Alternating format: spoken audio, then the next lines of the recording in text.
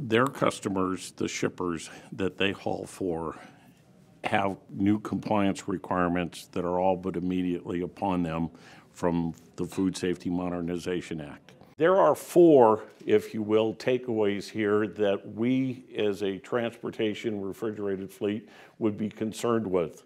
The first one here is this hazard analysis and risk benefit controls. This is a whole new way of doing business, a whole new process. The second one is the standards for produce safety. The FDA is also going to issue a final regulation and guidance to protect against the intentional alteration of food. Here's the big one for us, is the sanitary transportation of food. That in itself has a really very open-ended implications. We're waiting for clarity and definition to what all of that means to us. The transportation of products between point A to point B has just been, as a norm, get her done.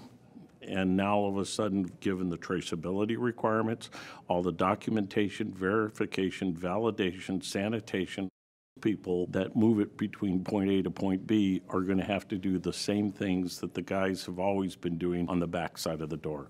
Tracking is a telematics product-based that uses GPRS and GPS, which means to transmit data and keep the customers more in control of their refrigeration unit. We are bringing this technology that's really to help our customers to get compliance with all this Food Safety Modernization Act that is coming, and help them to improve their efficiency of operations and cost of operations. Imagine that a driver enters a wrong set point. By monitoring and controlling, you can correct this problem from the office. You can verify fuel level, door openings, real-time alarms.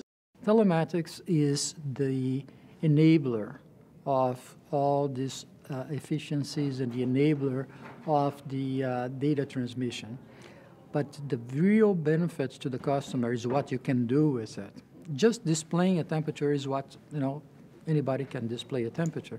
The intelligence of the analytics in the background is to take all this data, analyze, and then generate a recommendation. The traceability is what really ends up making sure that all of those compliance requirements are met. Having the skill set and the ability and the services to ensure uptimes and reliabilities, to ensure the traceabilities that you need, the documentation, most importantly, the real-time transfer of all of that data as soon as the transaction, the event's occurring.